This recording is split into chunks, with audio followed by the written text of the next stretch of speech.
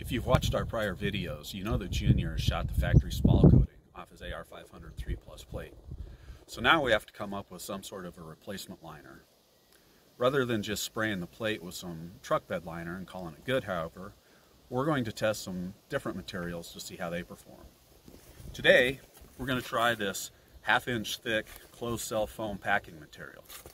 Now I don't know whether this is high density foam, medium density foam, or what, but it's fairly resilient and tear resistant. We've cut a piece to fit. We taped it to the plate along the edges, then covered the face with duct tape. To test it, we'll bungee the plate to a water-filled milk jug, then set it inside a cardboard box to register the spalling we get when we shoot it with some 45 ACP.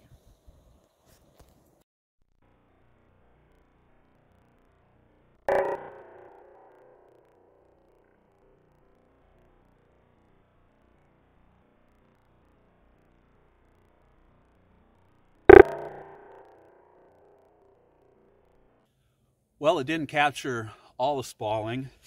We did get some that came clean through the box on this side, but just a few spots and really didn't come through all that hard. If you look along the edge here, it did capture some. The duct tape, this side, we had nothing come all the way through the box. Little piece stuck on the inside right there. Some caught by the duct tape on that side. We're going to shoot it a few more times and see how it stands up.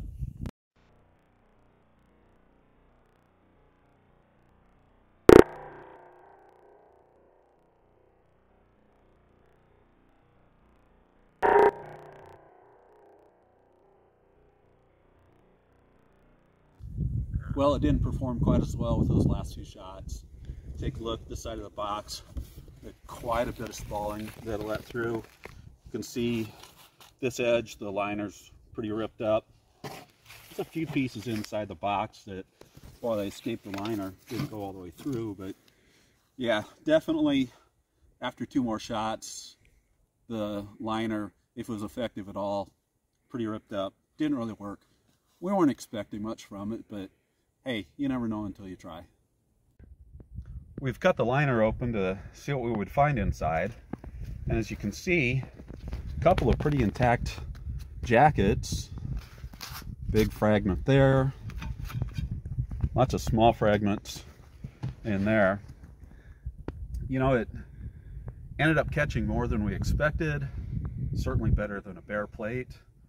But overall, I don't know. I guess I'd have to say it's a big fail. Actually, 2 thumbs down on that one. Thanks for watching.